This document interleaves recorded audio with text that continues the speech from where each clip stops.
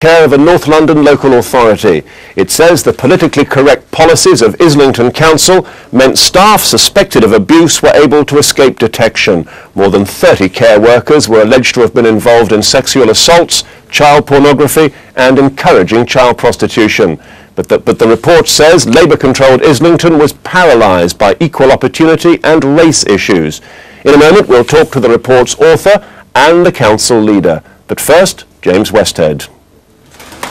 Michael Fitch, now 27, has painful memories of his time in the care of Islington Social Services. He claims that from the age of 9 he was punched and beaten by staff. When placed in a home outside Islington, he was sexually abused for several years and resorted to self-mutilation when social services refused to investigate his claims. I knew what he wanted me to do. It was frightening, it was terrifying. I mean, I just didn't know what to do at first, and I just sort of tried to tell people after that. I kept it quiet because nobody wanted to know. The report paints a damning picture of how children at risk like Michael were treated in Islington's residential homes. This couple say their son was sexually abused while in care from the age of 4. Lesbians, paedophiles, he was abused by them. Social services knew they have failed not only me, many other children that are in the system today. The report, commissioned by Islington itself, found no evidence of an organised network of abuse, but its author, Ian White, found there was an enormous number of ways paedophiles could get access to children. Islington failed to investigate allegations that staff were using children for prostitution, encouraging residents to become rent boys, or involved in sexual and physical abuse, child pornography and selling drugs.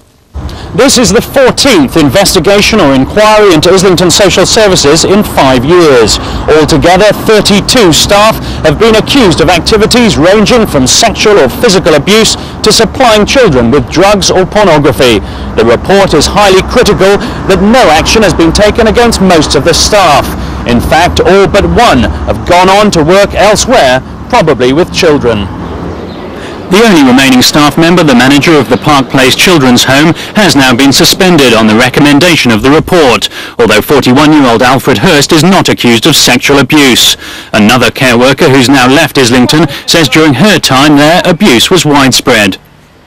How can you sleep at night when you see young people and children continually abused? Physically, mentally, sexually sometimes, emotionally.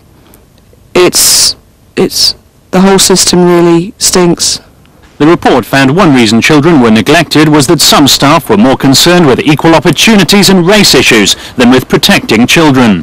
One of the reasons for this sloppiness is a culture, a dogma of political correctness, where managers claimed that they feared intervening to get allegations properly investigated and disciplinary action started because they thought they would not be supported. The inquiry was first prompted by an investigation 3 years ago in the Evening Standard newspaper. The then council leader, Margaret Hodge, today refused to comment. At the time, she dismissed the allegations.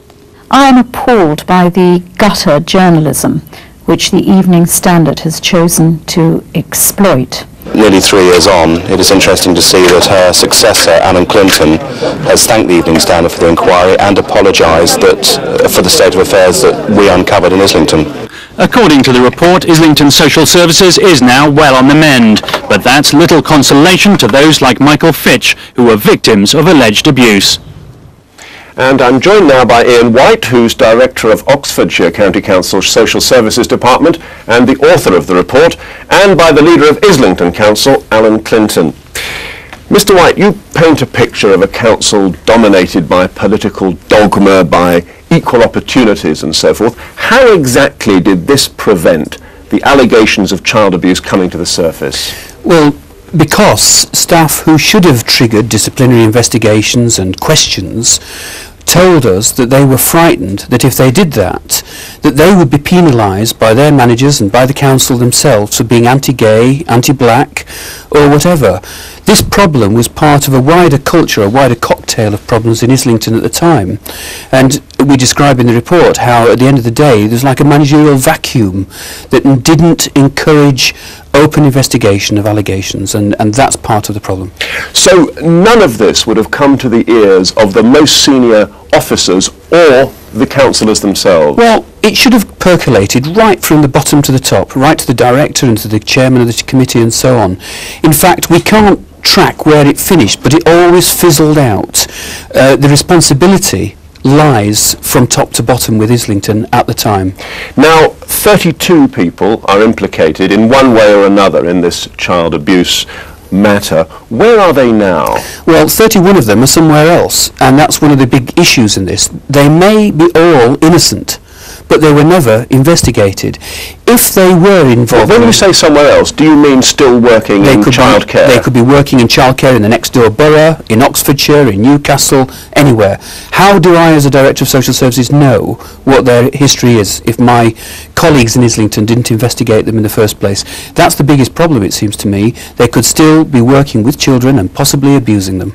Mr. White, for the moment, thank you. Mr. Clinton, do you now accept that what we call political correctness, fairly or otherwise, the political policies of Islington were mistaken and misguided? I think that's a rather simplistic way to express it.